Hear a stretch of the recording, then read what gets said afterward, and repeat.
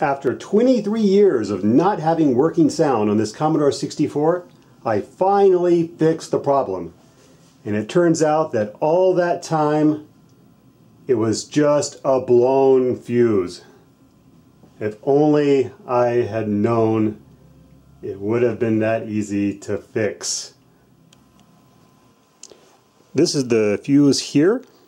It's a 1.5 amp fast acting fuse. It's part of the power circuit that supplies 9 volts AC to the SID chip over here, which is the music synthesizer on the Commodore 64. And that's the only thing this fuse does, is fuse that 9 volt AC line. And so if it blows, everything else will work except for the sound. Some people can have a similar problem if the power supply fuse blows, and for that reason they don't have the 9 volt AC line coming in from the power supply.